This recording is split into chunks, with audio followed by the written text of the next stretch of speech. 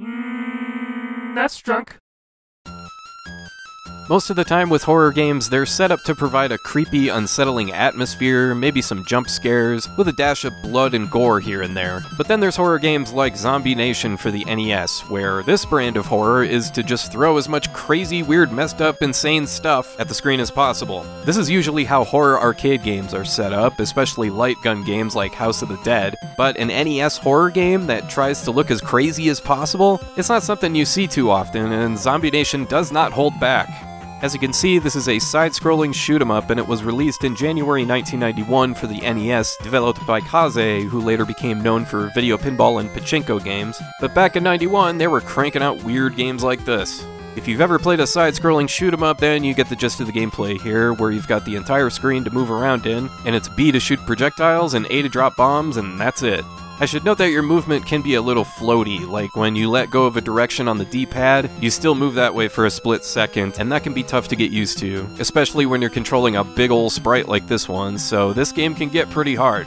And I'm sorry, I can't go any further without talking about what the heck is actually happening here. You're a giant disembodied head that looks like the Ripper from Last Action Hero. You're shooting an unlimited number of eyeballs out your eye sockets while you're spitting out shoot-up starbursts that explodes on impact. In the stages themselves, you've got to dodge nuclear bloopers through waterfalls of blood. You're blowing up buildings, but you're still rescuing people that you just blew up. Sure, okay. You're dealing with floating fish heads, serpents, and this one guy shaking his fist at you. You fight the Statue of Liberty after it's been turned into Medusa, and then you fight Superstar Billy Graham. So yeah, this game gives you a lot to think about.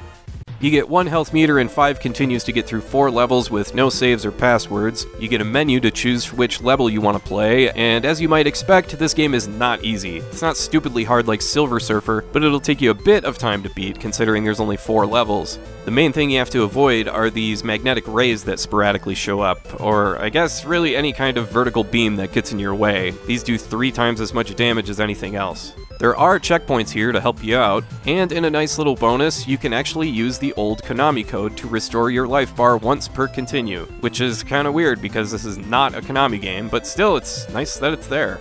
The power-up system is a little different. Remember those little guys floating around on screen as you callously destroy everything around them? Well, according to the manual, those are zombie hostages you have to rescue before they hit the ground. If you rescue 5 hostages, you'll double your firepower, 10 hostages triples it, and 15 gives you a clear screen attack. And just to throw in some random trivia here, I should mention quickly that the Japanese release of this game has you play as a Tengu mask instead of a decapitated head. So if that's more your thing, then there you go.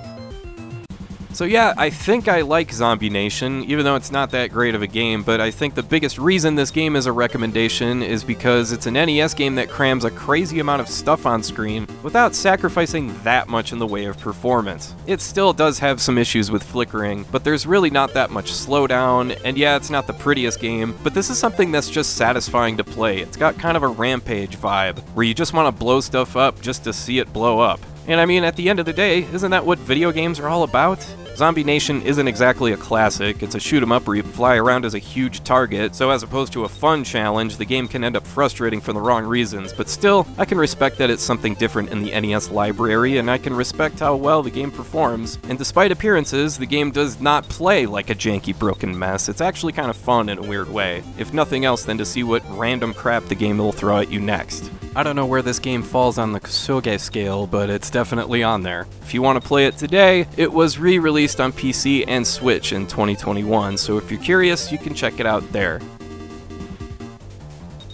And I want to thank you for watching, and I hope you have a great rest of your day.